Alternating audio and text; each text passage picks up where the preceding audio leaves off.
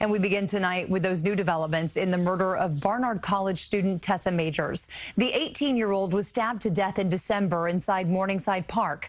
This afternoon, police just announced a new arrest in the case. CBS 2's Dave Carlin is live in Morningside Heights with more. Dave. And Jessica, this is the case that is so shocking due to its random, senseless, violent nature and the fact that the suspects are just so young, and a second suspect is in custody now. Investigators say 18-year-old Barnard College freshman Tessa Majors was killed as she was being robbed in a park just steps away from campus on December 11th. A 14-year-old who police say repeatedly stabbed her to death is identified by them as Rashawn Weaver. We are confident that we have the person in custody who stabbed her, and that person will face justice in a court of law. Police Commissioner Dermot Shea confirming Weaver was taken into custody in the lobby of an apartment building that is part of the Taft houses in Harlem.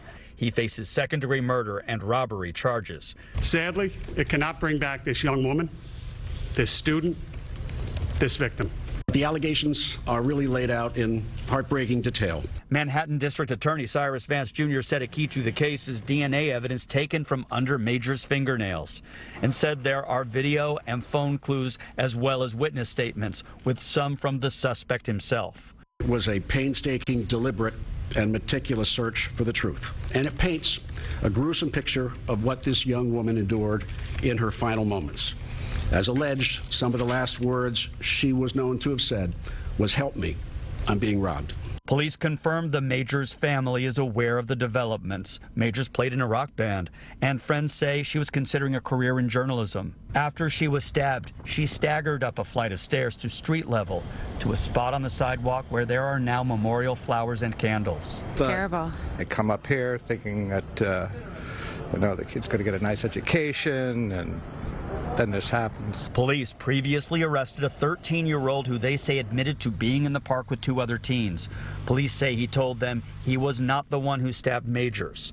Weaver will be tried as an adult, but he is being held at a juvenile detention center.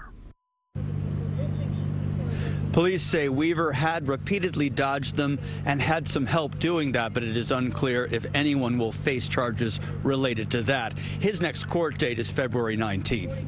Live in Morningside Heights, Dave Carlin, CBS 2 News.